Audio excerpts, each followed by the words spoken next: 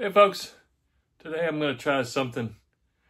I think I always start this when I'm trying something different. I always say I'm going to try something interesting today. Well, this is very interesting. Recently I found this at H-E-B. It's Fireball Sweet Heat Chili Seasoning Mix. Yeah, Fireball Chili. I brought this up with the guys at work, and we're big fans of Fireball, and I got some thumbs up and thumbs down, so I thought I would try it. It says whiskey flavored seasoning inspired by the flavors of Fireball. It's pretty simple instructions, but I want to read the ingredients here. Sugar, salt, dried chili powder, cornstarch, spices, dried garlic, honey powder, paprika, cinnamon, dried onion, rice hulls, natural flavors, cumin, extractives of paprika for color, and whiskey. It must be dried whiskey powder, I guess. If you're not familiar with Fireball, it's a cinnamon flavored whiskey, and it's very popular. Now, I'm going to make this and then give it a try. Here's how I'm going to put it together based on the instructions on the back of the packet, and then we'll give it a taste. So stay tuned. Okay, start by browning a pound of ground beef. And you just want to break it up really good.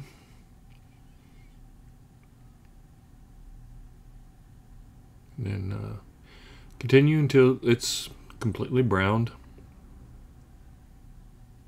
And here I've drained the excess fat.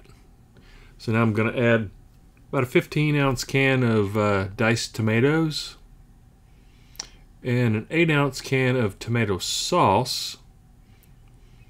This is not how I make my usual chili, but this is going by the directions on the packet.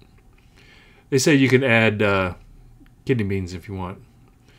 So let's add the packet of the chili seasoning mix. It smells very cinnamony. We'll see. And then let's turn this on. Now we want to bring this up to a boil. Get it combined. Normally I just use tomato juice for my chili. But I could see, adding the diced tomatoes is a good idea. So I'm just going to simmer this for about 20 minutes. Oh, brought it up to a boil, I'm sorry. Okay, that looks good. And then I'm going to put a top on it and then simmer it for about 20 minutes. They suggest 15. Frankly, I would let it go longer, but, I'm going by their directions. So just simmer for about 20 minutes.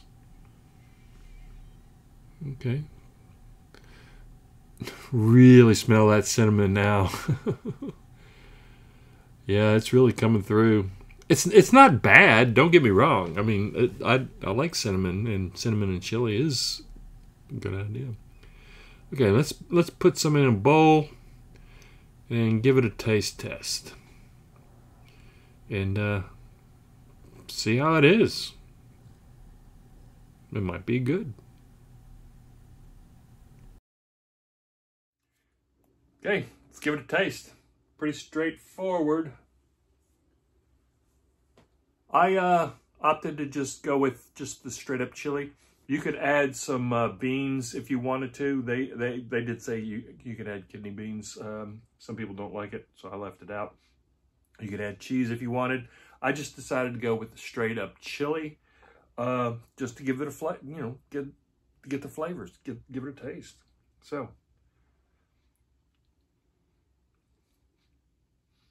I certainly smell a lot of cinnamon. It's very cinnamon. And it's not uncommon to put cinnamon in a chili recipe. A lot of your Cincinnati style chilies have cinnamon in them, as well as some of the hot dog chili sauces. So let's give it a taste.